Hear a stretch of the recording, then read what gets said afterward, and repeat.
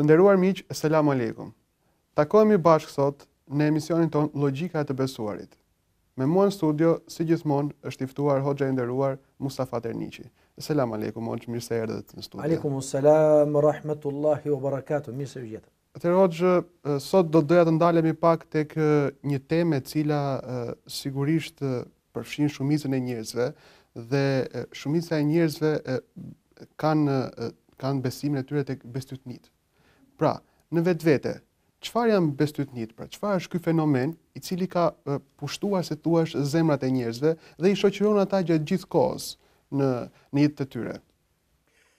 Bismillahirrahmanirrahim. Alhamdulillah wassalatu wassalamu ala rasulillah wa ba'd. Të gjitha falënderimet janë vetëm për Allahun xhelle xhelalu, i cili na krijoi dhe na tregoi se vetëm ai është Zoti dhe s'ka nevojë të kemi besime të tjera të cilat nuk përkasin, nuk përkojnë me besimin në Zot.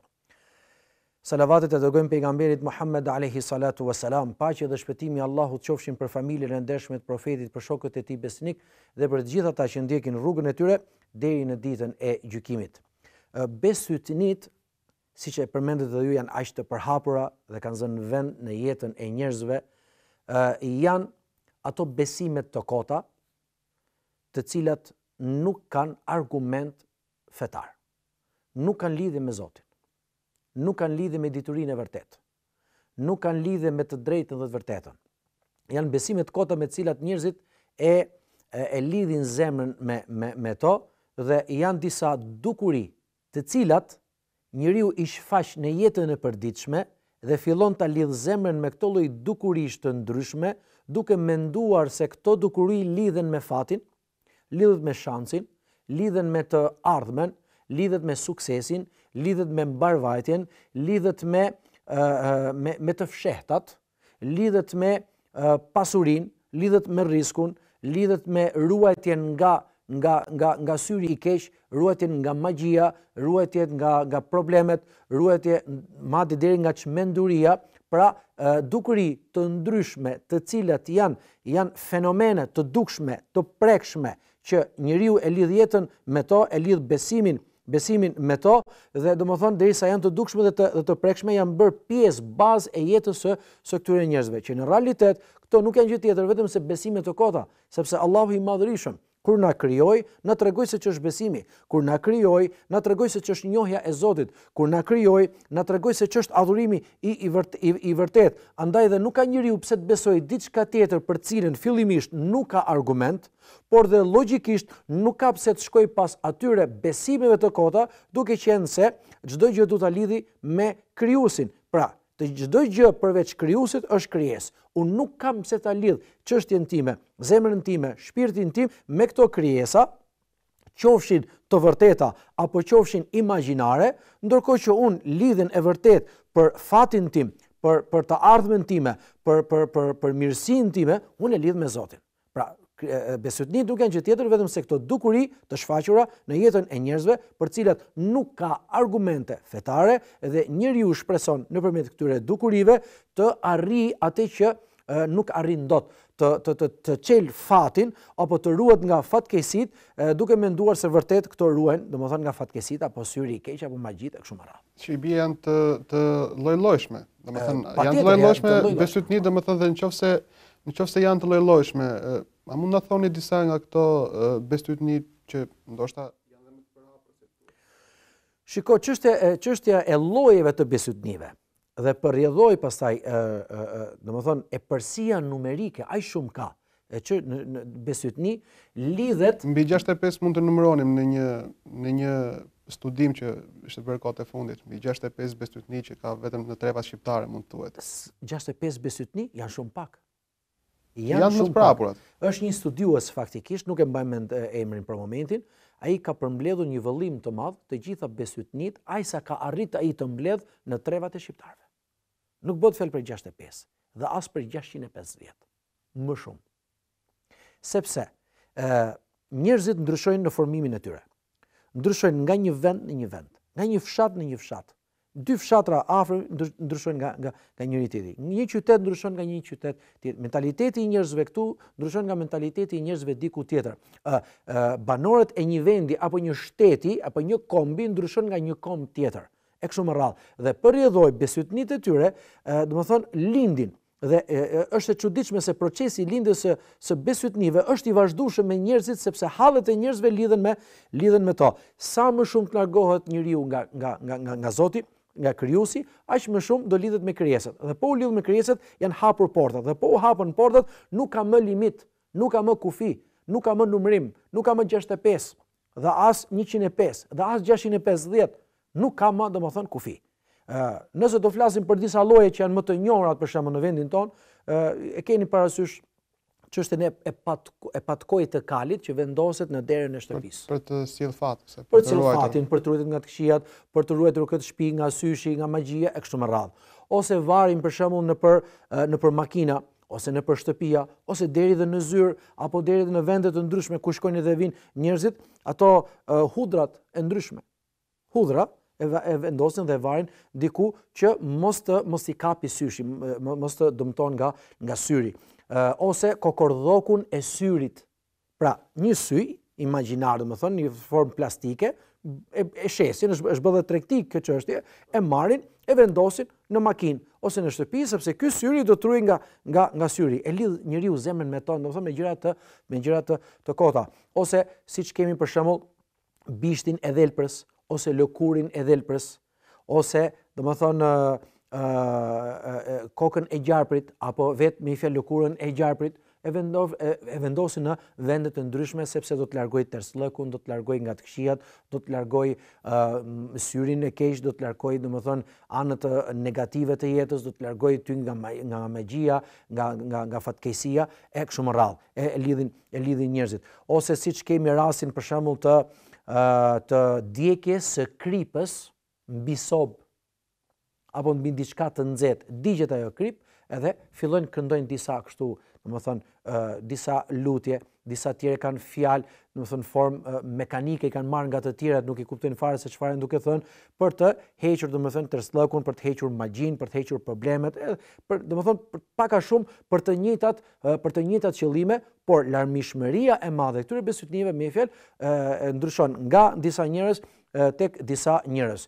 Ke për shembull njerëz të cilët e therin një kurban dhe e spërkasin vendet e themelit të një shtëpie, apo të një godine, apo të një ndërtese, ose një banese, e spërkasin me gjakun e këtij kurbani, duke mendu se kjo shtëpi do të ecë sa tërmete kanë rënuar ai shtëpi të cilat ti e ke thënë një kurban dhe në formë të tillë.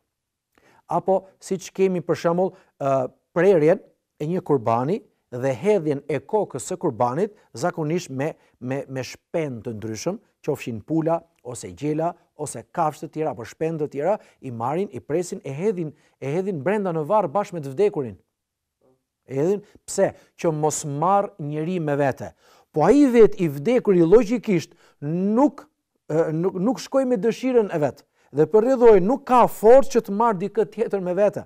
Kjo është shumë e rëndësishme për ta kuptuar. Pra, nëse aty të vdekurit, para se të vdiste, do t'i thoje, a do të jetosh më? Ai thotë, edhe 100 vjet, edhe 200 vjet, mundësisht jemi përhershëm, por ja që nuk i mori leje Zoti njeriu kur ja mori shpirtin.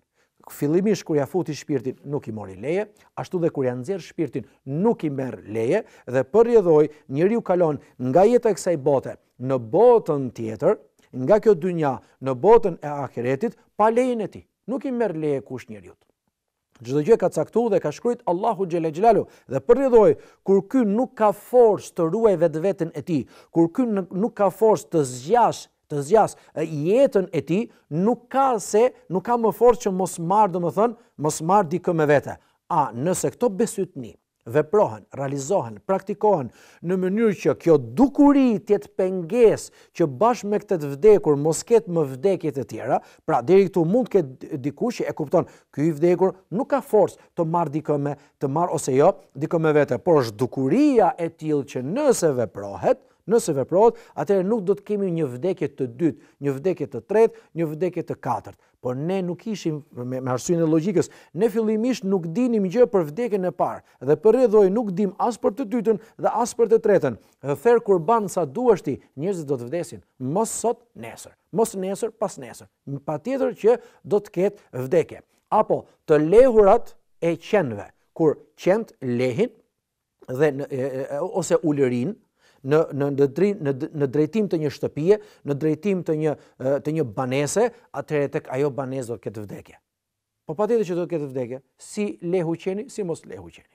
Si ulëriu apo si nuk ulëriu. Do të ketë vdekje patjetër, sepse njerëzit që lindën do të vdesin një ditë, mos sot, nesër, mos nesër, pas nesër. Pra janë çështje që i lidhin se siç mund të themi fenomeni i matës së zezë apo i pulës së zezë apo kanë frikë njerëzit. Kjo është thjesht kanë frikë, është habitshme. Kalojnë matës e zezë, unë e kam parë domethënë disa herë me sytë e mi tek njerëzit, madje në disa herë edhe kam ndërhy.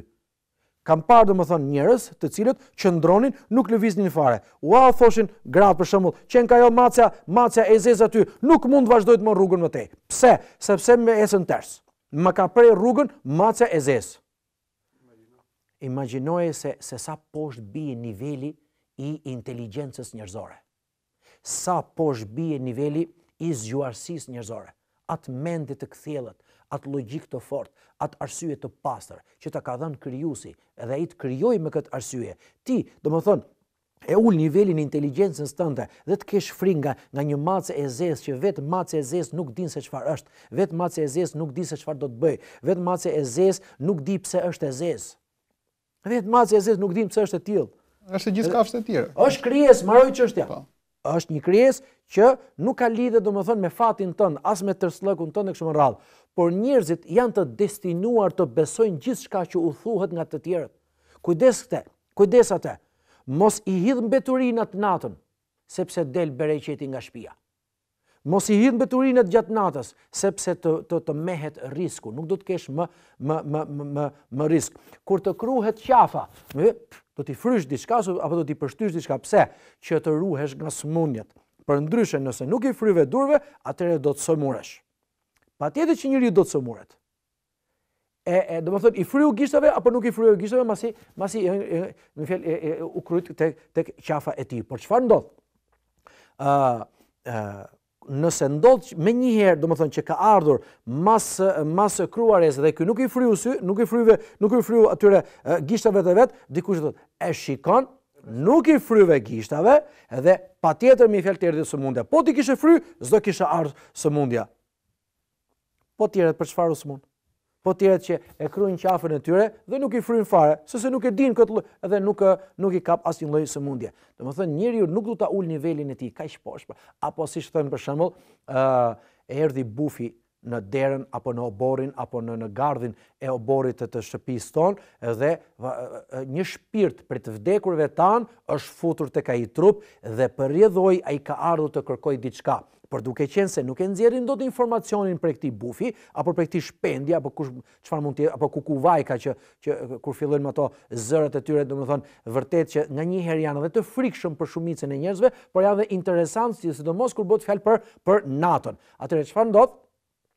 Domethënë ka ardhur shpirti, është futur në trupin e këtij zogu apo këtij bufi apo këtij shpendi dhe ai kërkon diçka. Po çfarë kërkon tani? Pyesni me fjalë, a ka lënë diçka kështu, ka lënë diçka ashtu, fillojnë friksohen e kështu me radhë. Gjitha me radhë, po, është vërtet. Ose kur të vjen pullumbi i bardhë për shembull në dritare, do të vi fat.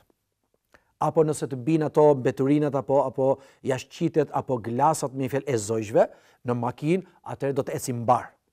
Pa atë që si bie në atëherë si bie. Domethënë besytnit nuk kanë fund. Besytnit nuk kanë fund. Mjafton që njeriu të besojë që diçka është një shenjë që i parathon për të ardhmen. Kështu dhe kanë dalë dhe mashtruesit, kështu kanë dalë dhe fallxhorët. Për shembull, e pi njeriu kafen dhe aty tek kafja për shembull, në hartën e mbetur nga kafja, mund të ketë një lloj rruge, kështu, edhe e shikon, do të kesh rrugë. Do të lëvizësh. Të gjithë njerëzit lëvizin sot. Nuk është si më parë, sepse mjetet e udhëtimit dhe teknologjia është e zhvilluar. Dhe është më e thjeshtë, është më e lehtë. Dhe unë udhtova me fjalë nga një qytet në një qytet tjetër. Nga një vend në një vend tjetër. E shikove me fjalë e mendoj dhe arriti të dalloj që unë do të kem udhëtim, ja unë udhtova. Ja filani dika të fshehtën. Filani dika të fshehtën, e plot domethënë gjëra të tjera. Ja për shembull, me që shpar përmenda diçka, domethënë që besoj se është e rëndësishme, sipas vendit, formimit, rrethanave, mënyrën e shoqërimit, ndërtimit të kësaj shoqërie, vinë edhe besytnitë dhe llojshmëria e tyre dhe mentaliteti i njerëzve. Për shembull, tek arabët e vjetër e kishin zakon. Kur donin të bënin një punë, e merrnin një shpend dhe e lëshonin. Nëse shpendi do të merrte djastas, thonin që puna ka për të esë mbar. Vazhdoje. Nëse shpendi do të este majtas, puna nuk ka për të esë mbar, andaj mos e fillo fare. E lidhnin çështjen të ardhmen, ndërkohë që Allahu i Madhërisëm na ka mësuar që nëse do të bësh një punë që ti nuk e din përfundimin e asaj pune, nuk e din të ardhmen se si do të jetë, atëherë fali 2 rekat namaz, quhet namazi istikharës, edhe i bën një lutje Allahut xhelle xhelalu, po pati qenë kjo punë e mirë për mua, e mirë për fen time, e mirë për të ardhmen, për ahiretin tim, për veten time, atëherë ma lehtëso. A nëse kjo punë nuk është e mirë për mua? A nëse kjo punë nuk ka një përfundim të mirë për mua, dhe as për fen time, dhe as për ahiretin tim, pra në ditën e gjykimit, o Zot, më largo mua nga kjo punë. Shikoje pra si Allahu i Madhërisëm na tregon neve se si duhet praktikojmë besimin e vërtet duke mos rënë peng e këtyre besytnive. Kjo është e vërtet, por duhet të qenë se janë kaq shumë besytni. Cili është shkaku i vërtet nga të cilët vijnë gjithë këto bestytni dhe pse janë kaq shumë bestytni? Shkaqet janë 2. Shkaku i parë, njerëzit janë ignorant dhe nuk njohin parimet e fesë. Nuk njohin tauhidin që ne shpjegum. Qoftë dhe shkurt, domethënë. Nuk njohin kuptimin e tauhidit. Nuk njohin kuptimin e fjalës la ilaha illallah. Kur po ti pyesësh njerëzit, a e din surën Fatiha? Po e din, ma ka mësu baba, ma ka mësu gjysh, ose e kam lexuar tek libri, e kështu me radhë. Në rregull. Shqiptoj atë sure, fillon ta shqiptoj. Iyyaka na'budu wa iyyaka nasta'in. Vetëm ty të adhurojmë dhe vetëm prej teje ndihmën kërkojmë. A mund të ma përkthesh në gjuhën shqipe? Që do të thotë, nëse nuk e din, mund ta lexoni një libër, ose te Kurani shqip, ose mund t'ia themi neve, apo mund t'ia thotë kushdo prej njerëzve të tjerë. Vetëm ty të adhurojmë dhe vetëm prej teje ndihmën kërkojmë. Kjo është shumë e rëndësishme. Sepse ka njerëz të cilët e lidhin çështjen me adhurim. Po unë kur adhuroj, unë kur shkoj në xhami, unë shkoj vetëm për Zotin. Kur adhuroj vetëm Zotin. Unë nuk njoh asgjë tjetër përveç Zotit. Edhe burrët ai, unë jam musliman. Mirë, po shkon në vende të shenjta, të ashtu quajtura të shenjta. E shikon që shkon në varre të ndryshme dhe lidhin një dry apo një pjesë të rrobës së vet, e grisin apo e shkyn dhe e lidhin aty në mënyrë që të eci fati, apo ti çelet fati, apo u bë 30, 35, 40 vjeç pa u martu dhe i bën këtë lloj veprimesh që janë krejt besime të kota, duke menduar se do t'i çelet fati, do të martohet dhe mund t'i dali me të vërtetë risku. E shikon, e vara aty domethënë dhe mu çel fati. Thuaj sa dushti që kjo nuk bën, mu çel fati, atëherë bëjmë një ekuacion tjetër. Po sa njerëz ka që shkojnë në këto vende të ashtu quajtura të shenjta, kanë 15 vjet që nuk lanë rrobe dhe nyje dhe fije pa lidh aty dhe akoma su çel fati. Pra, koincidencat, kur përkojnë ndonjëherë, kjo s'ka lidhje me të vërtetën, sepse nëse të erdhi ty të çel diçka për shembull, po këtyre tjerëve pse nuk u çel? Po çfarë kanë këto tjerët që vit pas viti, fillimisht muaj pas muaj, apo 3 muaj, 6 muaj, domethënë e ndan ai vitin, apo vit pas viti shkon në këto vende dhe akoma nuk është i bindur që nuk ka lidhje fati yt me këto gjëra. Jo, ai aty do të shkojë, sepse domethënë i është fiksuar. Dhe çështja e besytnive është shumë e çuditshme. E tham pak më parë. Sa më shumë të largohesh nga Zoti, aq më shumë i beson besytnive. Sa më shumë afrohesh tek Zoti, aq më pak dhe aq më larg do të jesh ti, jo më pak, aq më larg do të jesh ti nga besytnit. Por falni se përmenda vetëm të parën, kemi edhe të dytën. Pra njerëzit e ignorant për çështjen e besytnive. Shkaku i dytë dhe ky shkak shumë i rëndësishëm është se njerëzit në jetën e tyre, në hallet, në problemet, në sikletet, në sprovat, në fatkesit, në gjithçka që i godet ata në jetën e tyre, kanë nevojë për zgjidhje. Dhe sidomos shqiptarët që kanë qejf të gjinë zgjidhje të shpejta. Menjëhershme, po. Të menjëhershme, nuk pret, nuk duron. Dhe ka shko lidhe një dry atje se domethënë ajo ngërçi që ke pas ti për që mos të este mbar një punë, do të mbyllet tek ai vendi aty dhe ty do të çelet pastaj. Edhe shkon edhe vepron. Po ti ke pallate të bukura, ke makina luksoze, ke godina shumë të mira, edhe shkojnë dhe vendosin hudra. Shkojnë dhe vendosin, është ai ariu prej pellushi, që janë se to lodrat e fëmijëve, e vendosin aty me fjalë, edhe nuk kap më syri i keq. E lloj gjëra ashtu. Mjafton që ta besosh dhe pastaj vepron gjithashtu domethënë. Nga një herë njerëzit faktikisht duhet të qëndrosh pranë njerëzve për t'i mësuar. Sepse njeriu kur është në hall, ai do të gjejë zgjidhje dhe kërkimi i zgjidhjes e bën njeriu që të fillojë të besojë lloj gjërash. Sikur njeriu i smur.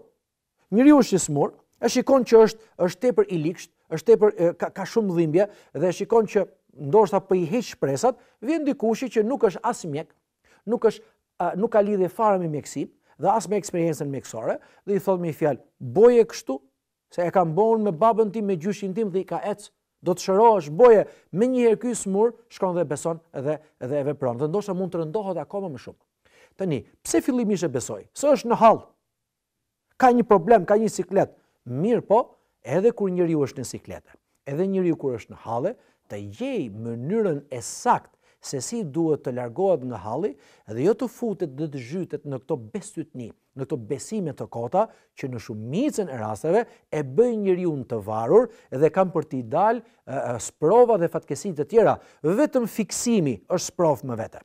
Vetëm varësia dhe pushtimi nga këto bestytni është një sëmundje më vete. Njeriu s'është duke e kuptuar. Harxhon pare, harxhon energji, harxhon frym, harxhon fuqinë e tij, harxhon me fjalë gjithçka që ka mundësi, vetëm që të realizoj edhe t'i dal fati ashtu sikur e kanë mësuar se boje, sepse do të dalë domethënë fati, pa lidhje. Atëherë Hoxh, duke qenë se ne jetojmë mes këtyre bestytnive dhe këto bestytni janë shumë të përhapura, a janë të rrezikshme këto bestytni? Sa të rrezikuar janë njerëzit nga këto bestytni? Atëherë ti realisht duke bërë dy pyetje. A janë të rrezikshme bestytnit më vete dhe sa të rrezikuar janë njerëzit? Bestytnit në vetvete janë shumë të rrezikshme. Se bëhet fjalë për një kategori më fjalë, për shumëllojshmëri veprimesh të ndryshme të cilat cënojnë drejt për drejt tauhidin. Cënojnë drejt për drejt njësimin e Zotit. Cënojnë drejt për drejt fen e pastër, besimin e pastër, që do të thotë njeriu në vend që të lidhet me krijuesin e tij, të kërkojë ndihmë prej tij, nuk lidhet me krijuesin, por lidhet me krijesat dhe me besime që realisht nuk kanë argumente, nuk kanë vërtetësi, madje në shumicën e rasteve janë dhe produkt i popullit. Janë gjëra imagjinare, nuk janë gjëra të vërteta, nuk janë gjëra të drejta. Dhe patjetër që janë të rrezikshme sepse ka për njerëzve të cilët besojnë tek Zoti. Kush është Zoti yt? Allahu. Kush është profeti yt? Muhamedi. Por çfarë, të cilës fe i përketi? Unë i përkas fesë islame. Po çfarë don që i bën këto lloj besytnish? Jo, po filani, baba im dhe xhaji, edhe axha, edhe tezi, edhe halla dhe gjithë këta njerëz kanë gjetur shërim kur kanë shkuar tek filan vend. Apo kanë gjetur fatin, kanë gjetur këtë, edhe fillon domethënë mashtrohet. Do të thotë, ky po pretendon se është musliman, por realisht nuk është musliman nëse beson në këto në këto lloj gjërash. Unë nuk kam se ta lidh zemrën time me krijesat për gjërat që janë kompetencë e Zotit. Pra lidhen me ato, ne kemi folur faktikisht në emisionet e mëparshme për ato gjërat të cilat e cënojnë tauhidin, që janë kufri, shirku dhe nifaku. Pra kufri, mohimi, shirku ti bësh ortak dhe shok Allahu xhelle xhelalu në mendimet e tua, në fjalët dhe në veprat e tua, dhe nifaku që është hipokrizia në fe. Kurse besytnit lidhen me kufrin, lidhen edhe me shirkun, me të dyja bashk. Pse lidhen me të dyja bashk? Lidhen sepse njeriu e lidh zemrën me to. Faktikisht ato janë shirk. Ato janë kufër, siç është çështja e hajmalive. Men alaqa tamimatan faqad ashrak, ka thënë pejgamberi sallallahu alaihi wasallam. Kush e var një nusk në qafën e tij, kush e var një hajmali ka bërë shirk, thot pejgamberi sallallahu alaihi wasallam. Pra ka bërë shok dhe ortak Allahu xhelle xhelal. Nuk beson që Zoti do ta shërojë, por beson që do ta shërojë domethënë hajmalia. Okej, do të shkputemi për një hapësirë të shkurtër dhe do të kthehemi për pjesën e dytë. Të nderuar miq, do shkputemi për një hapësirë të shkurtër dhe do të kthehemi për të vazhduar pjesën e dytë të emisionit tonë.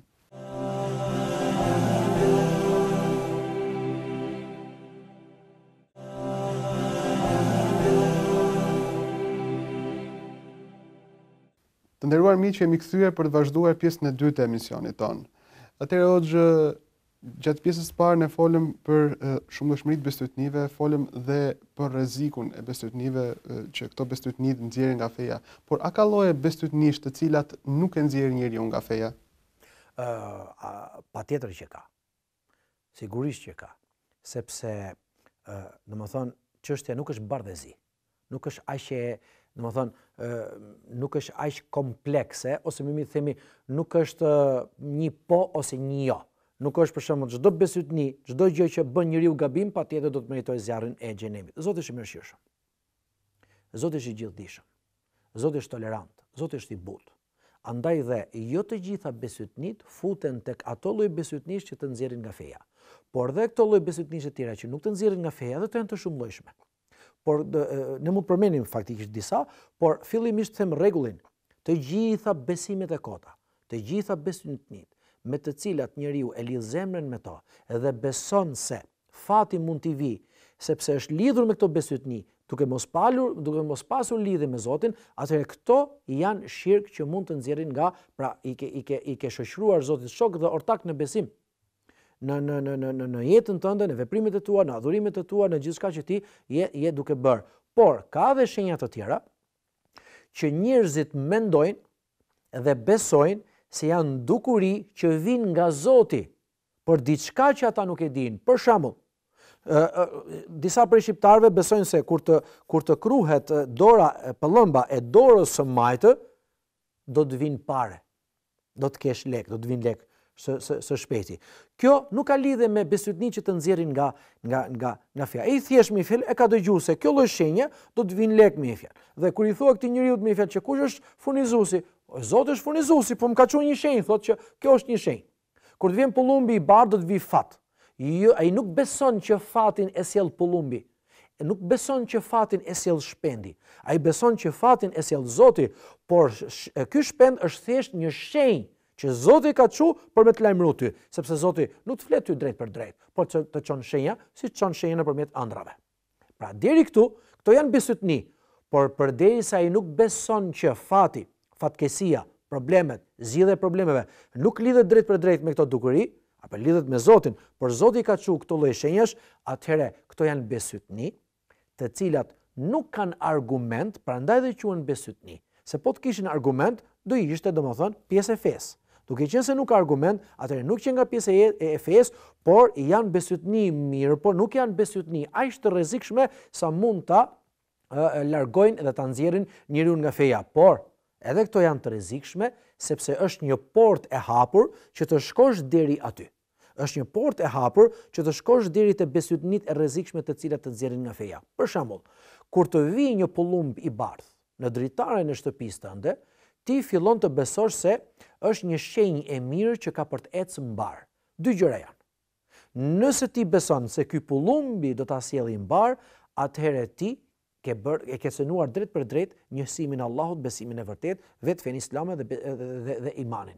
A nëse beson se Zoti e sjell mbarsinë, por kjo është një shenjë që të ka ardhur nga Zoti, atëherë domethënë ti je duke besuar diçkaje që nuk ka argument, andaj dhe quhet besytni. Dhe gjërat e tilla domethënë ka të shumta. Mjafton që njeriu të kuptojë këtë lloj rregulli dhe patjetër më fjalë do të kuptojë pasaj që a është duke besuar diçka të keqe, aq të keqe sa mund ta nxjerr nga feja, apo është diçka më fjalë që është e rrezikshme, por jo aq e madhe sa mund ta nxjerr njeriu nga feja. Këto janë të rrezikshme vërtet, por cila është mënyra me të cilën ne mund të ruhemi nga bestytnitë? Si mund të shpëtohemi nga bestytnitë? Nëse e tha ndryshe kjo. S'ka është e qartë. Përderisa ne kemi folur faktikisht dhe në emisionet e kaluara, përderisa unë jam krijesë dhe unë kuptoj që jam krijesë, unë kuptoj që jam i dobët dhe të kërkoj tashti fuqinë te kjo dobësi që kam nga një krijesë tjetër, që edhe ai është i dobët dhe ai ka nevojë për të njëjtën gjë që kam edhe unë, që të dy neve kemi nevojë për të njëjtën gjë. Do ta kërkojmë këtë ndihmë të dy neve një të treti që dhe ai ka hallet e veta dhe ka problemet e veta. Do të shkojmë të ashtu quajtur Hoxh, i cili neve do të na shkruaj hajmali dhe këto hajmali neve do të na sjellin me një fjalë, do të na shërojnë, ndërkohë që vetë ai Hoxh do të smuret më vonë me të njëjtën sëmundje dhe vetë shkon në spital dhe nuk shërohet nëpërmjet hajmalive. Apo gjen mundohet të shkojë te një Hoxh i dytë apo te një Hoxh i tretë. Jo. Kjo është kontradiktore, kjo është paradoksale. Nuk është arsyeshme.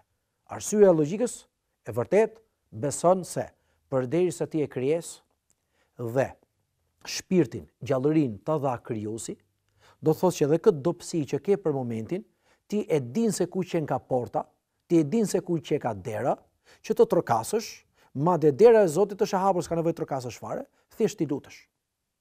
O Zot, më shëro. O Zot, më ruaj nga magjia. O Zot, më ruaj nga syri i keq. O Zot, më ruaj nga kjo kështu më radhë. Pejgamberi alayhi salatu wassalam, Hasani dhe Hyseni, dy nipave të vegjël, i këndonte vazhdimisht këtë lutje.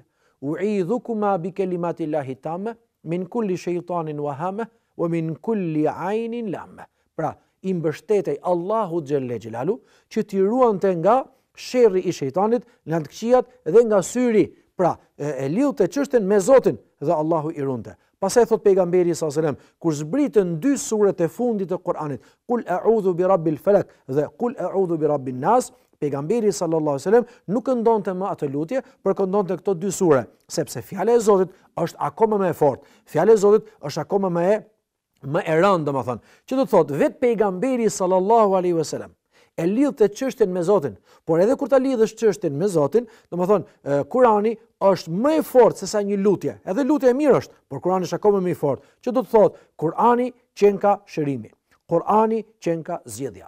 Të lidhësh me Zotin, ti kërkosh atij, të mbështetesh te ai, të shpresosh për ti, të adhurosh atë, edhe të shpresosh që shpërblimi do të vijë nga Allahu xhelle xhelalu, por dhe fati do të vijë nga Zoti. Edhe shërimi do të vijë nga Zoti, edhe nëse për momentin nuk të vjen, kjo është një sprovë që ta ka thënë Allahu xhelle xhelalu, për ndoshta për një gabim që ke bër, apo për ndoshta që ti të durosh dhe të shpërblehesh, ose domethënë ti je shembull për tjetër për durimin që je duke tregu, e plot urtësi të tjera që i çon Allahu i Madhërisëm në jetën e njerëzve. Kjo është çështje që lidhet pastaj me parimet fetare. Por unë, nëse jam i smur, nuk kam pse të shkoj në vendet ashtu quajtura të shenjta, duke besuar se do të më vi shërimi, asaj pastaj çfarë mbeti Zotit? Çfarë force ka më Zoti? Çfarë urtësie ka më Zoti? Çfarë dijet pa kufishme ka më Zoti që ne kur themi a ke Zot apo jo, po, un kam Zot, kam Allahun që më kanë kriju, dhe pastaj shkoj dhe i lutesh krijesave? E lidh zemrën me besytnitë, zgjidhja është vetë Zoti. Është arsye shëndosh e kupton. Emisionet tona faktikisht kanë titullin Logjika të besuarit. Atëherë logjikisht unë jam krijesë. Unë do lidhem me krijuesin për dobësinë që kam, sepse nëse lidhem me një krijesë, po kjo krijesë do të ketë të njëjtin problem pas një jave. Të dy ne do të kemi të njëjtin problem me fjalë nëse shkojmë të dy të tjerë mas një muaji. Logjika e thjeshtë rrezon çdo besytni. Nuk ka, domethënë unë e thash e përmenda. Thjesht njeriu nuk ka pse ta ul nivelin e inteligjencës së tij njerëzore kaq poshtë, duke rënë kaq poshtë, thjesht sepse i ka një hall dhe harron krijuesin, shkon te krijesat. Allahu ta shpërbleftosh për gjithçka që përcollet ditën e sotme në këtë emision, sepse është shumë e rëndësishme që njerëzit kuptojnë besytnin. Të nderuar miq, këto janë dhe minutat e fundit të emisionit ton, jemi tërësisht në fund dhe ky është emisioni për ditën e sotme. Unë ju falenderoj që më ndoqët dhe ju le takim në emisionin e radhës me të tjera tema të rëndësishme për diskutuar. Deri atëherë, selamu alejkum.